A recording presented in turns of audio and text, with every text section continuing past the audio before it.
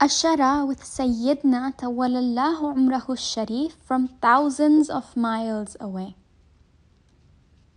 Let us go to Karbala, said Syedna Taher Fakhruddin in his first wa'az.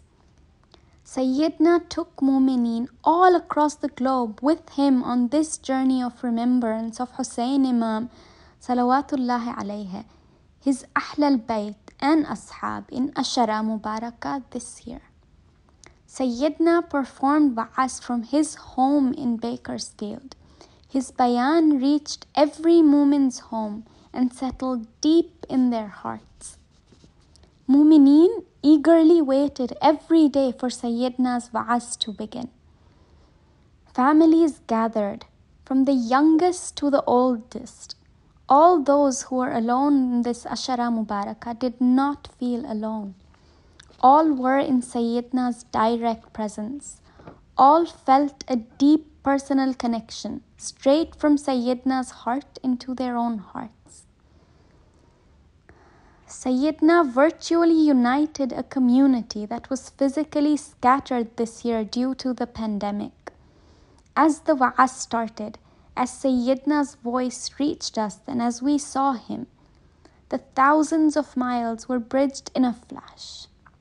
It was as if we were sitting directly in front of Syedna in the masjid. We were absorbed into Syedna's presence and dwelled in this barakat for 3 hours every single day during Ashara Mubarak.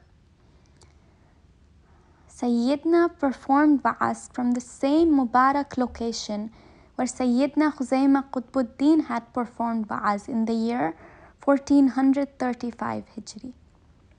We could see Syedna Qutbuddin's affection and light coming through to us from Syedna Tahir. Syedna bestowed on us the noble ilm of Ali Muhammad, bringing light to our souls. We heard many bayans recounted from Syedna Tahir Saifuddin and Syedna Muhammad Burhanuddin.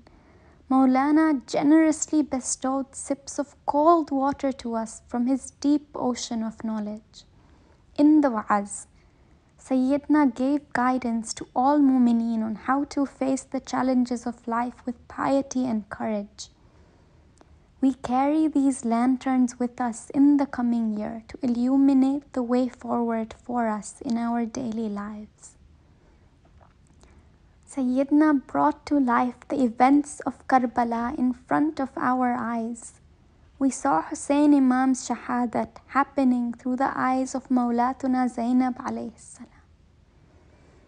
We saw Husain Imam's sheer grief at the spear in Ali Akbar's chest.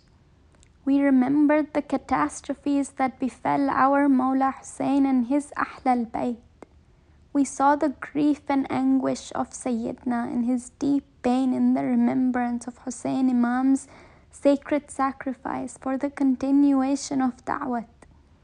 With Syedna, we cried tears of blood over Imam Husain and those mighty pillars of strength that were with him in Karbala. Our love of Imam Husain and Ahlal Bayt was awoken, and we were united in Syedna's fold. This was a historic event. It is the first time a da'i's wa'az was broadcast live through Ashara Mubarak. Every wa'az was like a mighty wave.